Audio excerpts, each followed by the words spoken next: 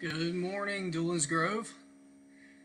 Happy Sunday, our second Sunday not meeting together in person due to coronavirus, but still fellowshipping and worshiping together nonetheless.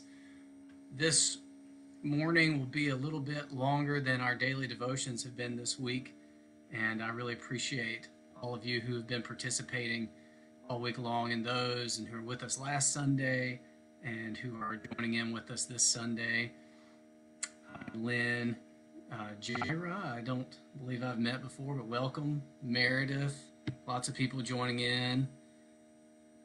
Donnie, Donald, Smith. Hello, everybody. Good morning. I want to encourage you to make lots of comments. It's the closest thing that we're going to have during this time together to feeling like we're actually together. So read the comments, make comments, interact with one another. And with me, I can see them real time. I want to encourage you to put in the comments any prayer requests that you have right now, and I'll return to the importance of that during the message. But it's good to share our prayer requests together. It's good to pray together and for one another. More on that later. Do keep in mind, though, that these will be public. So you might not want to add any private or personal details to the prayer requests that you put in the comments. I'm going to pray for us as we begin, and I encourage you to pray where you are as well, and we'll pray together. Let's bow. Father, thank you so much for our Lord and Savior, Jesus Christ. Thank you for the forgiveness that you give to us through him. Thank you for his lordship and guidance, that we are not alone. We are not sheep without a shepherd. We have the good shepherd, and he protects us, and he tells us which direction to go, and we're so grateful for that. Thank you for your Holy Spirit empowering us to be the church together, even when we're not able to be together physically like this. Thank you for your word and your voice through your word, teaching us, speaking to us, guiding us.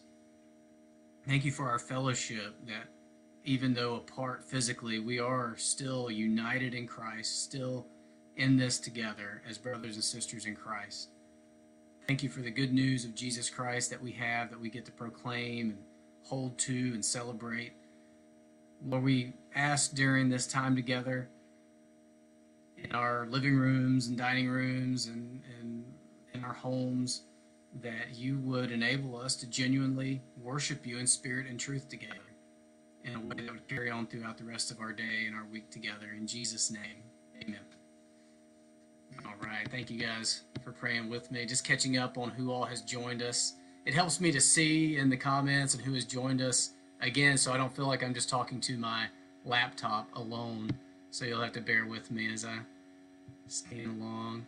Oh, there's Anna. Hey, Anna, and the Greg family. Norma, Lindsay, Phil, good to see all you guys with us and everybody that I've missed. So I'm encouraging you guys to comment quite a bit while we're together during this time. I think I'll be here doing this. It'll probably be a little less than an hour. But do share any prayer requests that you have, but also I wanted to do something to facilitate a little bit of interaction, to feel a little bit like we are together. This is something that we have usually done with the youth group when we get together on Wednesdays. And at the beginning of the session, we just go around and share what we call highs and lows. So we look back over the past week and we share a high, something good, a praise from the last week, and a low, something that was more of a challenge. And it's just a way of getting back on the same page with each other and getting caught up on how our week has been. And I want to encourage you to do that in the comments over the next couple of minutes while I go through some announcements. Just a high and a low. It doesn't have to be the very best thing and the very worst thing, because that can paralyze you trying to figure out what that is. Just first thing that comes to mind, something good, something not as good over the last week as we reconnect with each other. You can put that in the comments. I want to encourage you after our time together to go to this YouTube link that I put in the description of the video and watch this introduction. It's an introduction to the book of 2 Corinthians through this ministry called the Bible Project. It's really cool ministry. They do this visual drawing that comes together as they introduce the book. That'll kind of be in lieu of Sunday school this morning. That'll give you a little bit more of in-depth teaching about the book of 2 Corinthians. So after we get together, look for that YouTube link in the notes for this video and go check that out. I really only have one announcement that I'm going to share with you this morning, although I want you to keep in touch with the church website. Isaac is doing a really good job of keeping that up to date. But I wanted to let you know that this Tuesday evening, thank you, Meredith, getting the highs and lows started. You guys share in the comments. This Tuesday evening, the board is going to meet again, and we're going to reevaluate based on current recommendations when we might be able to come back together in person again and what that will mean for our Easter celebrations coming up. So I'm hopeful that midweek after the board meets, and then possibly I talk with some other church leaders that have to do with Easter, we'll have some answers and some details for you about our plans moving forward. As of right now, what we have said is that we were going to take a break for 2 weeks, which means we would come back together March 29th, I think, is that Sunday. I don't think any of us believe that that is going to work out based on the current recommendations, but we'll let you know officially after this Tuesday night. So be in prayer for our board members for wisdom as we make some decisions about all that together. All right, I see some highs and lows coming through. You guys catch up with each other and read those. I want to read Psalm chapter 40, just the first 3 verses to ease us into our time together. Psalm chapter 40, verses 1 through 3. I waited patiently for the Lord. He inclined to me and heard my cry. He drew me up from the pit of destruction, out of the miry bog, and set my feet upon a rock, making my steps secure. He put a new song in my mouth, a song of praise to our God. Many will see and fear and put their trust in the Lord.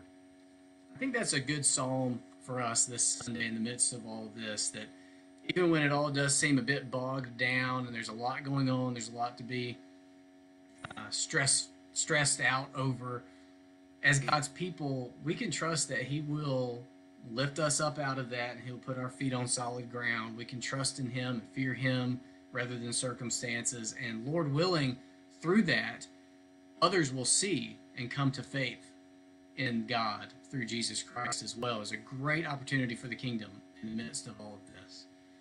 I just realized that my lamp it looks like it's shining out of the top of my head behind me. Let me try to reframe a little bit. There we go. That's better. Now, in the course of our usual Sunday morning, we do some things that we're not going to be able to do here together. One of those things is sing together. I'm not going to lead us in any kind of awkward singing where you guys hear me and then you sing in your living room. There's people who are gifted and probably could do that. I'm not one of those people. You know that about me already, so I hope you're not disappointed there. You're probably relieved more than disappointed. But Meredith, I saw, was posting some YouTube links to songs for musical worship, and I would encourage you to keep that up in the Dulin's Grove Facebook group throughout the day. Any worship song that comes to mind, go ahead and share with your church family.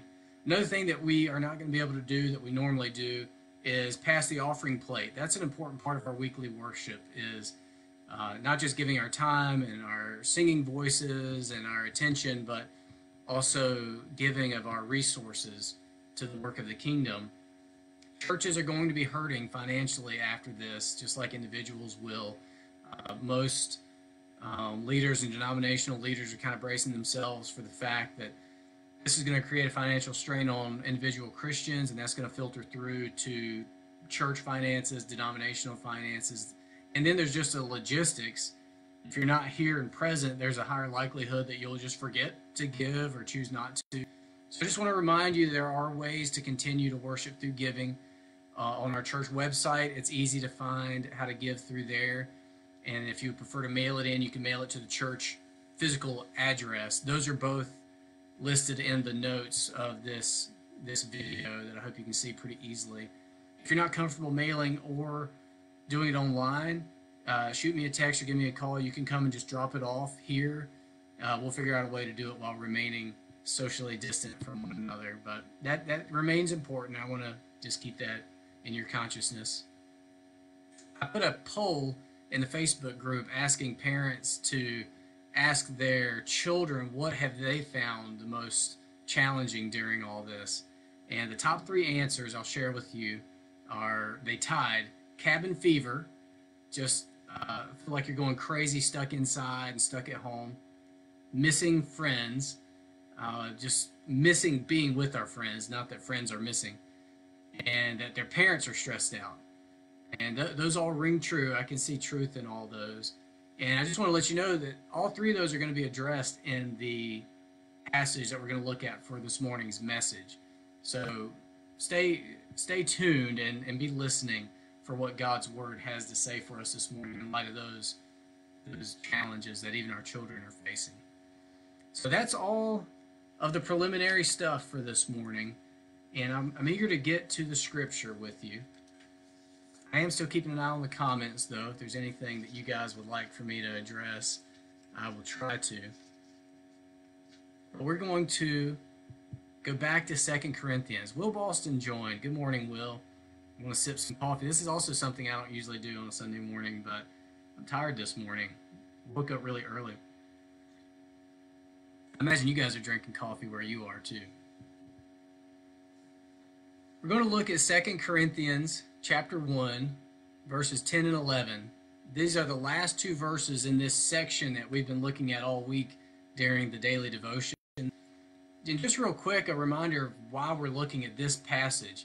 I didn't pick this specifically because of the coronavirus and everything. This is just where we find ourselves in our course through Scripture. We started 2 Corinthians a couple of weeks ago, and I went out of town last week, a week from this previous Thursday. We were out of town Thursday through Saturday, and I was finishing up preparing for Sunday one day. Kind of during my quiet time, I was praying through the next section in 2 Corinthians, and it occurred to me that I was seeing 10 distinct truths that would help us to think about affliction and comfort. And so I kind of sketched those out as 10 points. And I was trying to decide, should this be a 10-point long sermon? That would probably be way too much. Maybe I could break it into 2 sermons, 5 points each, or some. I was just trying to figure out how to lay it out. And then all this came about. And by Saturday, we had decided not to meet for 2 weeks. And so I shared the first 2 points last Sunday. And you guys suggested that I do daily Facebook Live devotions. And it seemed like it would time out perfectly. So we did 2 points last Sunday, and then we've done a point a day, Monday through Friday. And now I have the final 3 of these 10 points. I want to remind you of what these 10 truths about affliction and comfort, what they are. But first, just a reminder about terms. Affliction in this passage of Scripture means the problem that we face. Whatever the problem is that's creating pressure, that's creating an issue for us, that's what the affliction is. It's the issue. The passage also uses the term suffering. Suffering is the pain that problem causes. So you have affliction and suffering. The problem and the pain that it's causing, how it feels. So we're clear on those terms. Another term is comfort. It is used a bunch of times throughout this whole passage. That doesn't mean just that the feeling of pain goes away. Here it means God enabling you to endure the affliction. It's Him giving you the power and the strength and the peace and the wherewithal to remain in the affliction however long He needs you to. That's what He means by comfort. So with all that in mind, here's the first 7 points we've gone over this week. And you might want to jot them down. I probably phrased them differently throughout. But here's how I'm going to phrase them now. And this is based on the verses they came from. So it'll toggle back and forth between talking about affliction and suffering. But remember, they're connected. It's the problem and the pain. So the first truth, God comforts us in all our affliction. Number 2, God comforts us so we can comfort others. Number 3, great suffering comes with great comfort. Number 4, affliction and comfort have purpose. Number 5, affliction can be severe. Number 5, is we suffer and take comfort together. Number 6 is affliction can be severe. Number 7 is affliction makes us rely on God. And I'll type these up and put them on the Facebook group so you don't have to, if you didn't catch all of that. Now we're going to talk about the 8th, 9th, and 10th points, and I'm going to go through them relatively quickly because they're pretty straightforward, but it's very helpful to be reminded of them. So the 8th truth about affliction and comfort from 2 Corinthians chapter 1, it comes from verse 10, and it is, we hope in God's deliverance. That's number 8. We hope in God's deliverance. So if you have your Bible, go ahead and look at it, and I'll read from mine. This comes from verse 10 of 2 Corinthians chapter 1. He delivered us from such a deadly peril, and he will deliver us. On him we have set our hope that he will deliver us again. So here's Paul. He has just described severe affliction and suffering that he had experienced in ministry. And now he's continuing to write to and sort of discuss this with the Corinthian Christians. And he makes this point that his hope in the midst of all this is in God's deliverance. We hope in God's deliverance. Christian hope is not wishful thinking. Christian hope is anticipation about something that you're sure is going to come about. So Christian hope is not lottery ticket hope. You go into the gas station and buy a lottery ticket, you might say, I hope I win. And what you mean is, I'm pretty sure I'm not going to win, but it'd be awesome if I did. That's not the way the Bible uses the word hope. The way the Bible uses the word hope is more the way we hope in the sunrise tomorrow morning. No matter how dark it gets tonight, we hope that the sun will rise and that we're certain it's going to rise because it always rises. Christian hope is not wishful thinking like a lottery ticket. It's anticipation of something that we're sure is going to come about, like the sun rising. And here's how it works. The way Paul describes it is how hope works, and it's very applicable to us in the middle of all this. Hope stands in the present, and it looks back at the past and forward to the future. It takes hold of both. So Christian hope looks back to the past and remembers that God has delivered us in the past. God has delivered his people in the past. He has been faithful to deliver me in the past. And it takes hold of those memories of God's past faithfulness in one hand.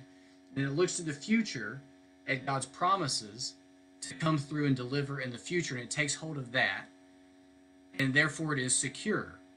That's what Christian hope is. That's how it operates. It stands in the present and takes hold of the past and the future in that whole 360 perspective and finds security in the present because of that.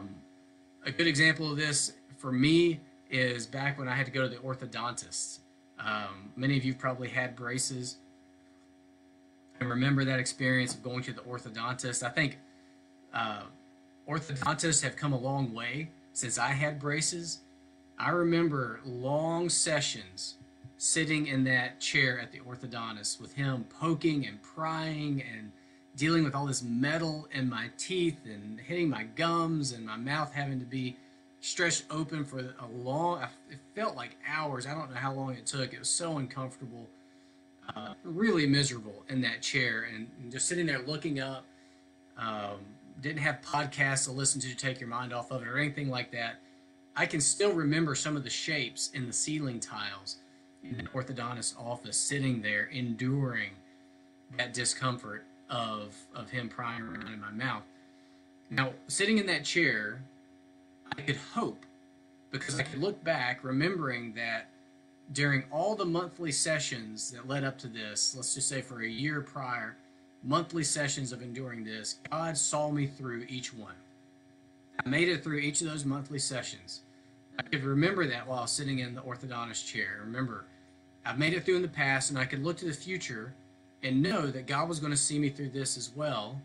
And eventually, however long it took, I was going to get out of that orthodontist chair. He was going to take all the stuff out of my mouth that was making my mouth stay open. I was going to leave the orthodontist office, and I was going to get relief eventually. And so in the chair, in the midst of the discomfort, I could hope. That's how Christian hope works.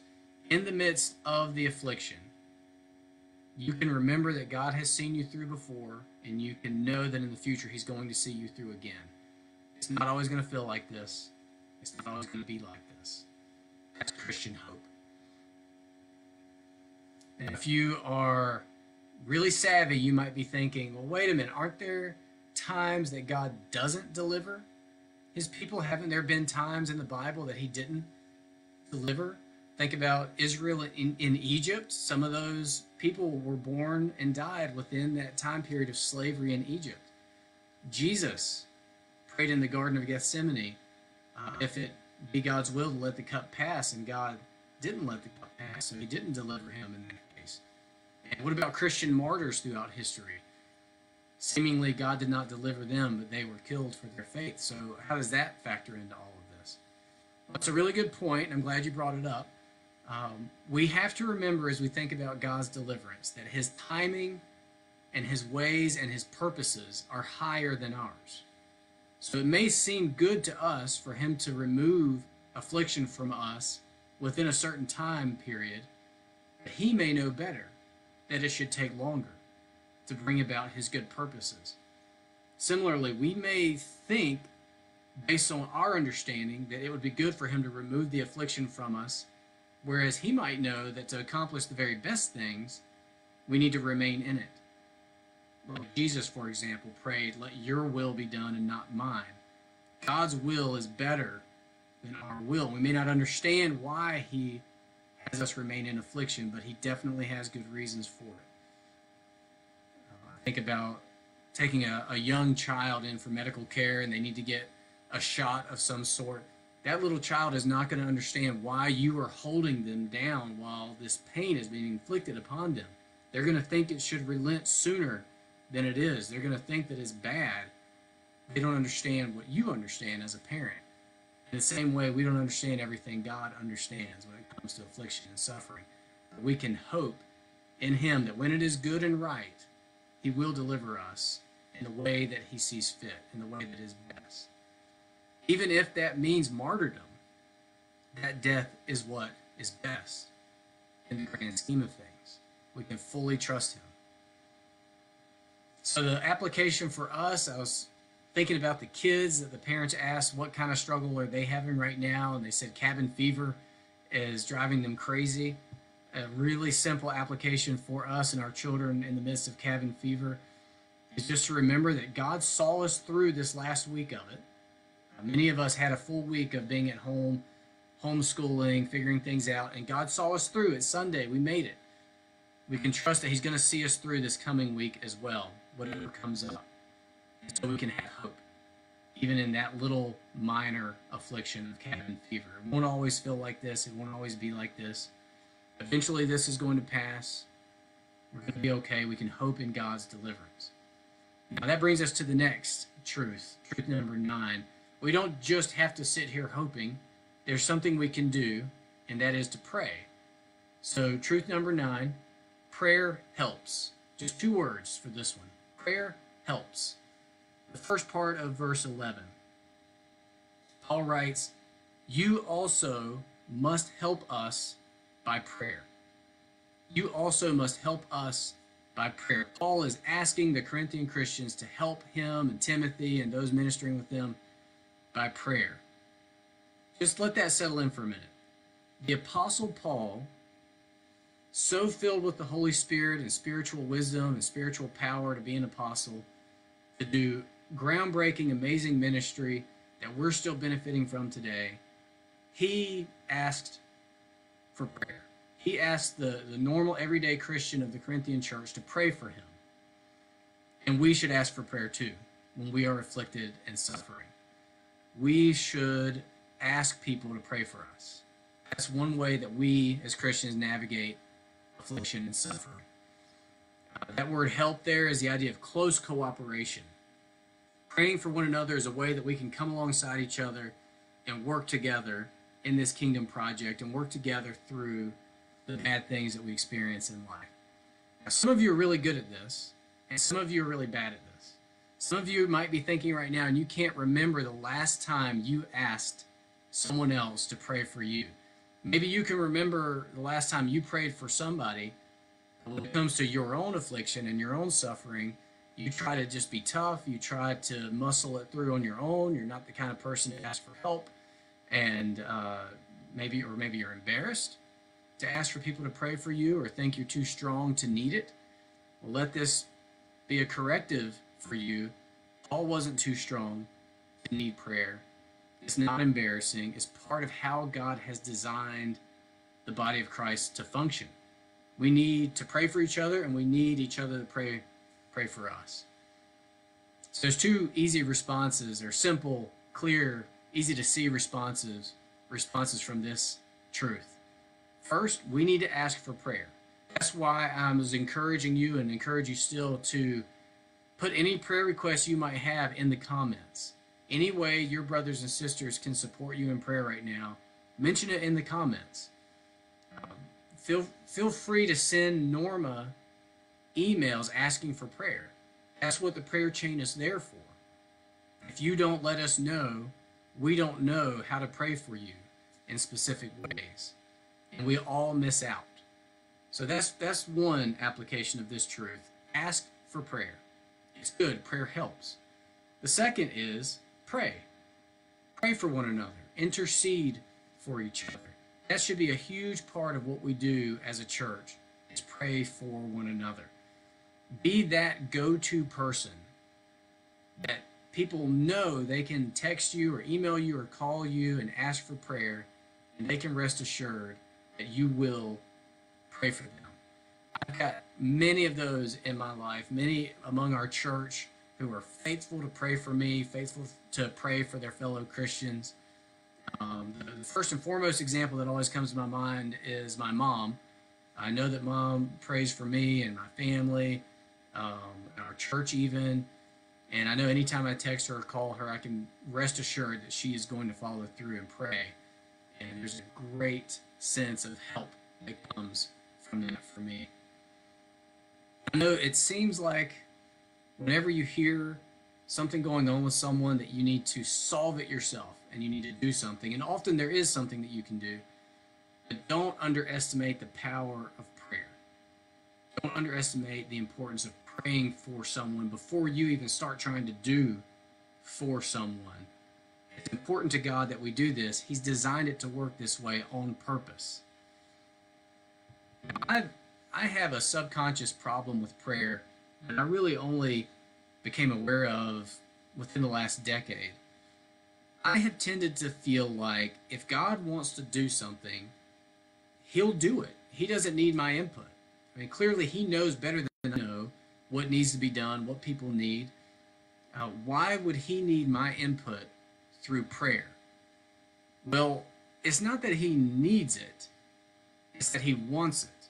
He wants us to pray for a lot of different reasons, many of which just have to do with the fact that it's a relationship we have with Him. But there's another specific reason that He wants us to pray, and that's our final point, the 10th truth about affliction and comfort from 2 Corinthians 1. That's from the second part of verse 11, and that's this. So the 8th point was, we hope in God's deliverance. The 9th point was, prayer helps. And the 10th and final point, prayer makes praise. Prayer makes praise. It generates praise. Look at the second part of verse 11. First part says, you also must help us by prayer. Now the second part, so that many will give thanks on our behalf for the blessing granted us through the prayers of many. Why does Paul want them to pray for him? So that many would give thanks on their behalf for the blessing granted through the prayers of many. That's one of the reasons God wants us to intercede for one another and pray for one another, because prayer generates praise. God is sovereign. He doesn't need us to alert him of needs.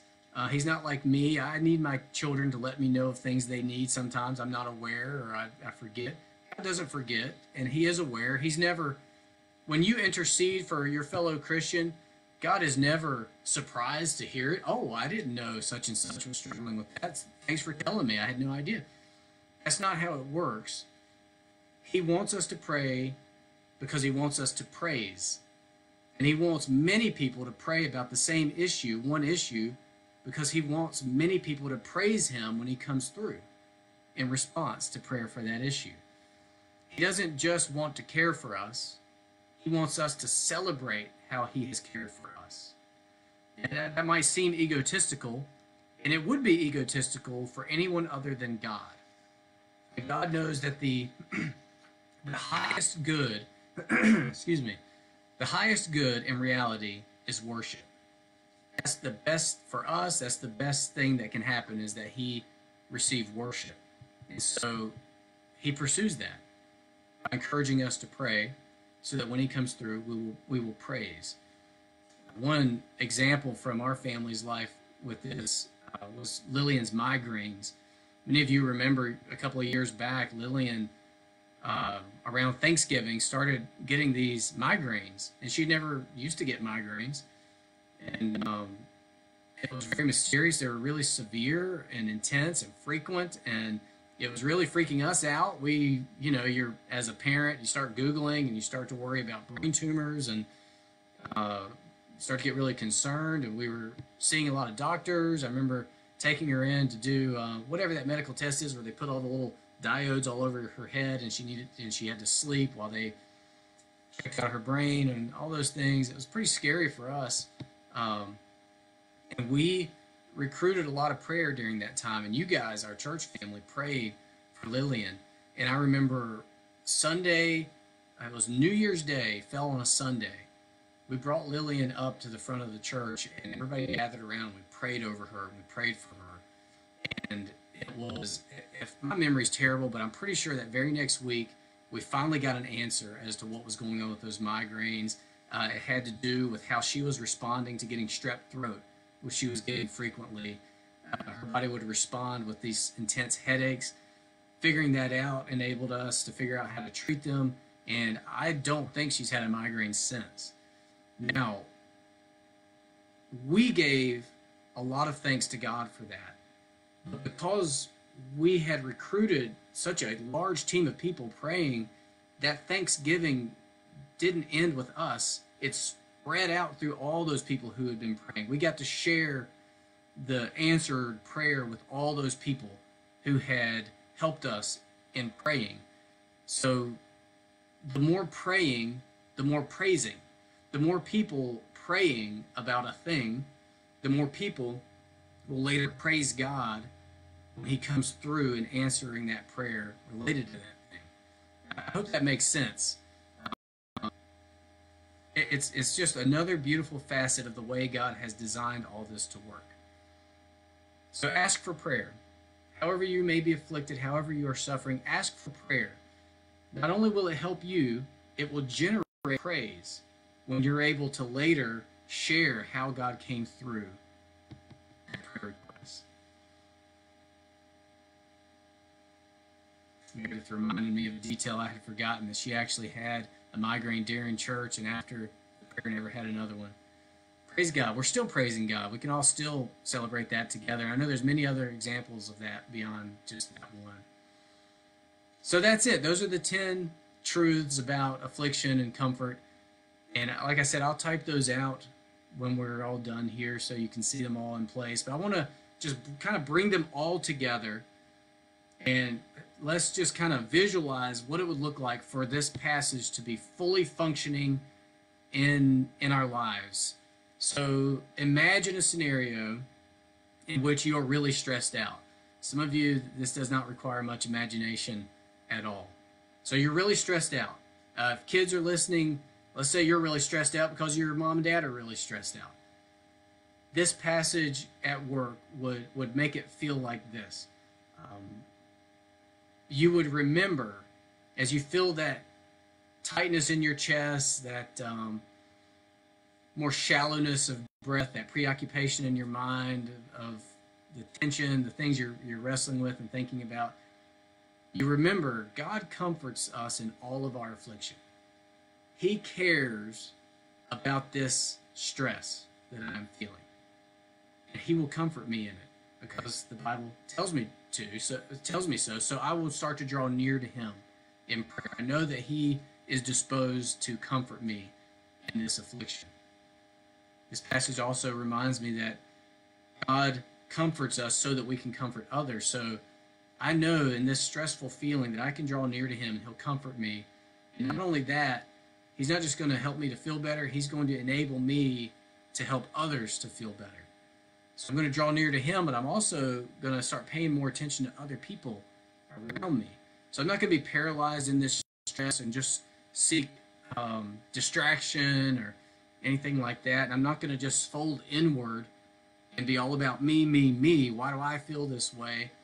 I'm going to start to look outward and notice the people around me and look for how I can comfort them with the comfort that God is giving to me. I'm also going to remember that with great suffering comes great comfort. So no matter how intense the suffering seems to get, I know God's going to answer that with equal comfort. So I can rest assured with that. I don't need to be terrified. This isn't out of control. This isn't out of God's control. I can remember that this affliction and comfort have purpose. It would be so terrible to think that this stress was meaningless and vain, but it's not. I know that God is using this to bring about awesome things. I can remember that we, as part of the church, we suffer and take comfort together. So I'm not alone in this. There are others who are also suffering that I can ease their suffering. There are others who are receiving comfort from God who can comfort me, and we're all participating in this suffering and comfort together. I'm not by myself. Even though I'm socially distanced from people, I'm not by myself. We're in this together. I can remember, based on scripture, that affliction can get pretty severe, so I can brace myself for the fact that it may get worse before it gets better. I don't have unrealistic expectations. I know that that's part of life in this fallen world. I can know that affliction makes me to rely on God, which is good. So I can lean into that. When I feel the stress or the anxiety, I can lean into the fact that one purpose I know God is working out in this is that he's going to help me rely on him more. So I can pray in that direction. Father, help me to rely on you more in this, to endure and to make it through. I can actively hope in God's deliverance. I can sit down and think back and remember the times that he has seen me through other affliction and suffering. And I can use that, along with looking to the future, to secure hope that it's not always going to feel like this. It's not always going to be like this. He has seen me through in the past. He will see me through in the future. So I can endure in the present. And in the midst of all this, just strengthened by all this truth, I can ask for prayer. I know I've got my church family, fellow Christians. I'll ask them to pray for me. And that I know is going to help me. And I can keep in mind who's praying for me so that when God delivers me, I can let them know, hey, you were helping me by prayer. Well, he came through. He helped me to endure. And God is awesome. That's how this works. That's how this passage will work itself out in us. So that is it. 10 truths about affliction and suffering and comfort from this week. In the week to come, I'm going to continue doing daily devotions at 3 o'clock. May even have some special guests to share some devotions at 3 o'clock, Monday through Friday. And the plan right now is just to keep moving on through 2 Corinthians, because all of God's word is profitable, it's living and active, and I trust that it will be applicable every day. But that's not to say we may not have a special passage that comes to mind, um, and that we might deviate from it. We're open to the Holy Spirit's guidance in all these things. So that is all. You guys have been awesome commenting. I've got a lot of comments to catch up on. They were coming too fast for me to catch up real time. But I love to see you guys committing to pray for one another. That is great. Keep that up. I want to end our time together this morning with a classic biblical benediction to see us off together. You can continue the conversation, though, in the Facebook group and with each other over the phone, but this will be the final word from me during this time together this morning. This is Numbers chapter 6, verses 24 through 26. The Lord bless you and keep you. The Lord make his face to shine upon you and be gracious to you. The Lord lift up his countenance upon you and give you peace. Love you guys.